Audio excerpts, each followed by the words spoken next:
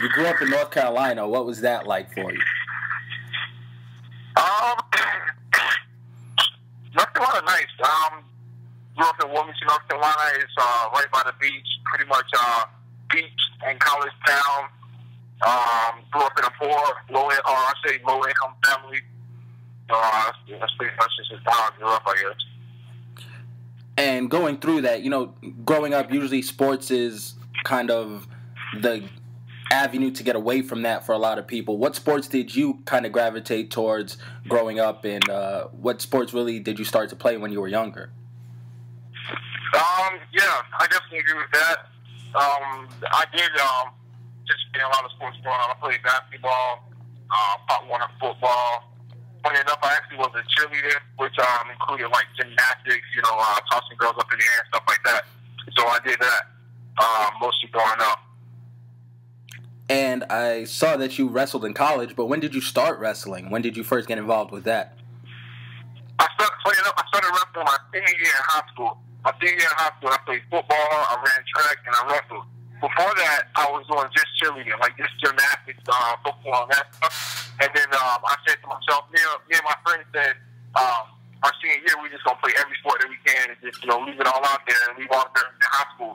So I ended up trying out for the wrestling team, and I actually got really good at it and got some scholarship offers, and pretty much that's what got me into MMA, is my wrestling, my strong wrestling background from high school and then to college, and still now.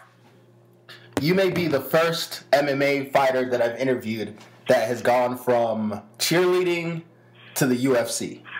It's really not seen too often. Yeah, I'm pretty sure that's the first. Nothing wrong with that. Nothing wrong with being a cheerleader, though. It's a lost art. Guys are missing out if they're not cheering in high school. There was a lot of people wrong perception of cheerleading. Like I was on a competitive squad, so we did more of like I said, gymnastics, a lot of tumbling and tossing girls in the air. It was less. We didn't do like all the cheers and stuff like that. And then like it was an easy sell as a younger guy, into girls. We'll go to camp and it'd be like 5,000 girls and pretty much like 20 guys. So I don't know, it was a good time. Felt like a little rock star at a early age. No, definitely, man. You don't got to sell me on that. That's a smart move right there. With your tumbling and all that, which is crazy, does that flexibility really help you when you started wrestling and even now? I think the biggest thing coming from cheerleading and wrestling, well, I picked it up fast. In order to do tumbling, gymnastics, you have to, if you want to be good at it, you're going to have a strong core. So I came into wrestling with a really strong core, so a lot of things were natural, and I was able to scramble and move around and kind of like, manipulate a lot of body movements that your typical guy wouldn't be able to do. Even though they might be strong, they ain't so flexible and able to move as I was. After you were done wrestling in college, what made you go to MMA? You said it was an easy transition, but what really opened your eyes to the sport?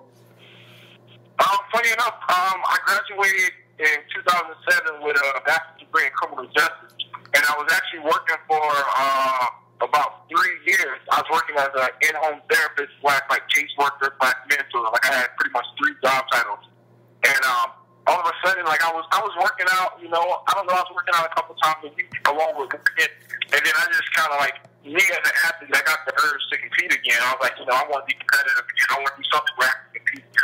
It ain't no better feeling than actually competing, and training for it and working hard for something. So I started training. My first thing was wrestling. I was going to wrestle again. I was going to pursue a Olympic career in wrestling. So I started working out at this one gym, and they had a couple of amateur fighters there. And they're pretty much the only wrestling partners I could get because they were former college wrestlers who turned MMA, but they were all amateur fighters. And, so they, like I said, they were my only partners. So they wanted to grapple, I wanted to wrestle. So I was a better wrestler, so I take them down. They're like, nah, man, you're taking us down. Let's keep going. Let's grapple. Let's work on submission instead of, just working on takedown. So I was like, all right, cool. So then, I just started picking the grappling part up, with submission and stuff. And they were like, you should fight. I was like, nah, I think I'm good. And I was like, you know what? One day it just kind of clicked and started doing boxing, kickboxing, really started working on my jiu-jitsu, and then it just all came together. And I think I took a fight like 2 months after the amateur fight, and I took another amateur fight a month after that, and then I think 3 months after that I went pro. And yeah. When did you know that you were good enough to turn it into a career, and kind of when you wanted to go pro? When did you know that this is something that you wanted to do at the highest level? Honestly, not being cocky or conceited, but like I said, I have a lot of belief in myself in anything I do. Just, anything I jump into, anything athletic I jump into, I'm always going to be really good at it. Like, I'm really competitive. I don't like losing. So, the first thing when I started, when I said, okay, I'm going to set my attention to fighting, I was like, okay, if I'm going to do it, I'm going to be champion. Even when I was amateur, like, it's far-fetched, at that point. And, saying, hey, I'm going to fight in the UFC is very far-fetched because not a lot of guys fighting in the UFC compared to the amount of guys fighting, So, it was definitely a far-fetched dream, goal, but, I set high goals and, kind of work towards it. You started off 9-0 professionally. What was that like for you? Just seeing that success so fast and seeing what you could really do. What did that do for you? Yeah, I mean, definitely you get confidence along the way, and like I said, I'm a firm believer of hard work, So I just try to work really hard, and then I know as long as I work hard, then I'm going to get results. The results going to be good. It might not be as fast as I want it, but, I'm going to let you get there through hard work. So that's what I always parent myself on.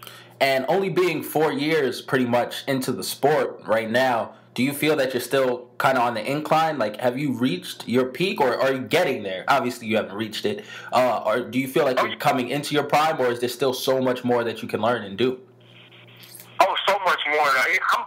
I'm like I said, I'm not like bragging on myself, but I'm really good right now. I'm one of the, obviously I'm top 15 in the world right now. But I'm growing. I'm learning everything. I'm learning things new every day. I'm getting better techniques. I'm learning how to relax, learning how to breathe. Learning how to get more cardio, learning how to push my body, learning how to push my mind. So I'm still early in my career. I figure I have, Bernard Hopkins. That's boxing, but he's 49, I believe, and he's still fighting at a high level. I think he's like number 2 guy in the world. So I figure in the after probably 7 more years, and out of 100%, if 100% is my top, I'm going to be. I figure I'm pretty operating, 25, 30% right now. And, which is, like I said, still good enough to me to be top 15, but I'm growing every day. And when I actually start, reaching more of my potential, or, getting more comfortable in the sport and picking up more technique, the sky's the limit. I can't wait. So you're one of the most versatile fighters that we've seen as of late. You can submit guys, you can take them down and wrestle them and win that way by decision. You can knock people out. Where did you really pick up all of these skills, and what made you that versatile type of fighter? I think you got some guys that don't train. You got some guys really good wrestlers, some guys really good kickboxers. They train their discipline that they're good at, I'll say 70% of the time. And then it's kind of like they'll train everything else, but I ain't really focused. My thing is, I'm trying to make my strength my strength. I'm trying to make my strength and trying to keep my strength. And my weaknesses, I'm trying to bring it up to my strength. So that means I'm putting equal amount of time in everything and just kind of really trying to ignore and really study the sport in my off time. Being in fights that were canceled due to injury, whether it's your own or crazy accidents, you've had like one of the most up and down UFC careers to start off with that I've seen. What has that inconsistency done to you in your training? And it really hasn't affected you in the cage, but what does it affect kind of on the day-to-day in your preparation for these fights? It's tough at times, because peaking, getting ready for a fight, and peaking is like the biggest thing, Like you don't want to spar too much. You don't want to go too hard too soon because you're breaking your body down. And it's not like other sports where you have off season. It would mean you go year in, year out. You got to be ready to drop down just in case somebody get injured, and it's a good opportunity for you to fill in. So like I say, you're pushing your body to the max 24/7. So you got to kind of pick and choose and be smart, when you got to tone it down a little bit. Especially, let's say a fight get canceled, or let's say opponent get injured. Now you got to be like, okay, well, when am I going to fight again? How do I start my camp back up? Do I cut back on the cardio? Because when you train for a fight the last month, you're supposed to be putting your body through a lot of like physical exercise that really, really turn it up and everything. Like everything should be like if you're running, if running your thing and you're running 3 miles, you should be running 6 miles. And 6 miles is going to put more wear and tear on your body. So by the time you get to your fight, you're going to be ready to go. But you can't be doing that. Let's say 6 months out of a year. You know, like a marathon runner, you can't run like a marathon every month. Like it's just your body just isn't going to hold up. You know, you got to plan and you got to plan your training accordingly. Definitely. And then you have this next fight coming up that was scheduled for UFC 176, and now that gets postponed. And you're fighting now kind of a month later. Has that affected your training coming into this fight, or what really did it affect for you, if anything? Honestly, the biggest thing was the thing that I was most mad at my daughters. I have 2 daughters. They don't live in the city that I live in. They live like an hour and 15 minutes away. So with my training schedule, I get them every other weekend. In the summers, I get them for 1 to 2 weeks, 3 weeks at a time, and like spring break and holiday stuff like that. That's when I get them the most. So it's obviously the summertime. So I plan on fighting August the 2nd. You know, I'm going to have my daughters for like 2 to 3 weeks before they go back to school. We're just going to take a trip or something like that. Now, you know, I'm back. I'm stuck in a situation where I have to train, and focus on winning this fight because, you know, career is like, you know, that's going to open up a lot of things for their future and, you know, stuff like that. So now it's more like sacrifice opposed to, you know, go ahead and fight August the 2nd. You have the rest of the summer to relax and hang out with, you know, the kids or whatever. So that was pretty much the thing that had me bummed the most. You know, I was a little upset for a couple of days, but at the end of the day, life is about making sacrifices and, you know, learning everything will always go your way, but you still got to find a way to kind of like, you know, keep your motivation and keep moving forward. Definitely. And coming into this fight, where do you see yourself having an advantage? You guys are both really good fighters, have really good early careers, were undefeated for a long time, and then, you know, you kind of hit the UFC running. You've had pretty much dominant rounds in the UFC besides one, and that was your last fight. Towards the end, but every other time you really had no transition. He's kind of struggled coming into the UFC. What do you see that gives you an advantage coming into this fight? I'm like I said, I'm a really strong grappler. You know, I gotta say, you know, my grappling fight, you know, one of the top 2 guys, 3 guys in middleweight, you know, grappling, like pretty much just the whole grappling thing. You know, my striking is coming along really good. You know, the cardio is real good. You know, I gotta shore up a couple things on the nutrition. But, yeah, I think it's an important fight for both of us. You know, obviously, like you said, Larkin went undefeated for a long time. He had a little rough spell.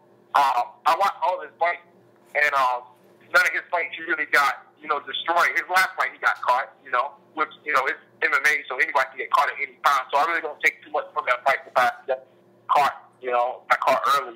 But his other 2 fights he had against top guys, and I think he lost, but they were split decisions, you know, and he struggled with the grappling. So, this fight is important for both of us, you know. Like I said, I started off strong, 2-0. You know, last one was a little rough. Lorenz Larkin came in, highly heralded. He started out rough, so good fight for both of us, and both one that needed to pick up. So, looking at the division, you see the champion, Chris Weidman, you see him get pushed by Lyoto last month, or earlier this month, a couple weeks ago. And you look at the rest of the division, it's so wide open. Where do you see yourself fitting in there? What are your goals in this division right now? Yeah, funny enough, I kick myself every day about the last fight. You know, I had the fight in the bag, you know, and a couple of things that I didn't do right before the fight with my nutrition, you know, caused me in the last round to be so exhausted. But like I said, I picked that fight up. I'm 3-0 in the UFC, in the top 10 for sure. And, you know, I'm working for a title and getting a fight with Weidman. So, you know, I probably say 2 more fights than I'll be looking at that. But now it's kind of like back to the drawing board. And like you said, the division is wide open.